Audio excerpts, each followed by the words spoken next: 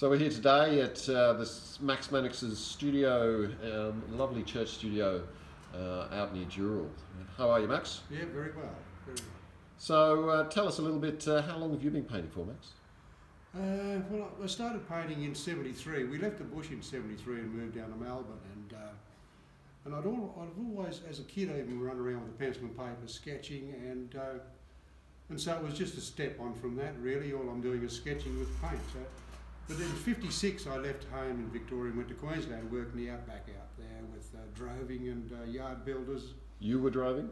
I was droving, yes. Lived on a horse for about 20 years, and all right while you're young. That's a young man's game. It isn't. So but, that's sort but of. then what I do then is just that's the background of all my work. It's ingrained in my psyche. So I'm a bushy in heart. So that inspires you, does it? That does inspire me. Where do these characters come from? They're so Australian. They're my characters. I've lived with them, worked with them, laughed and cried, and got drunk with them, and didn't fight. You're a lover, not a fighter. No, that's right. Yeah.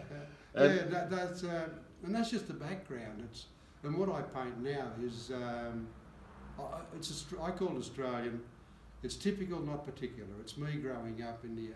It's just a social comment on Max Mannix. Right, fantastic.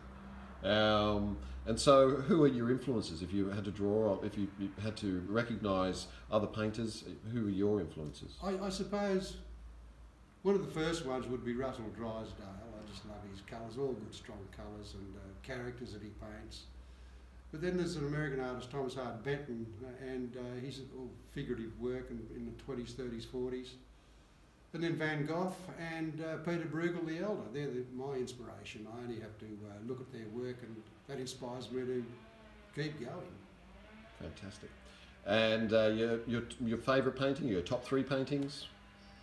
Well, probably two paintings in particular that I was very pleased with, and I put them in the Wynne Prize and the Silman Prize, which they were selected on the short list.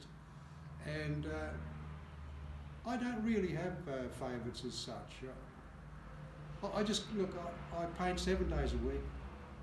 I love what I do. I take my storylines with my characters very seriously, and yet they're whimsical, they're fun at the same time. And humour. Yeah. Have to have humour, definitely. Fantastic. Well, thanks, Max. Thanks for inviting me over to your wonderful studio out here near Dural.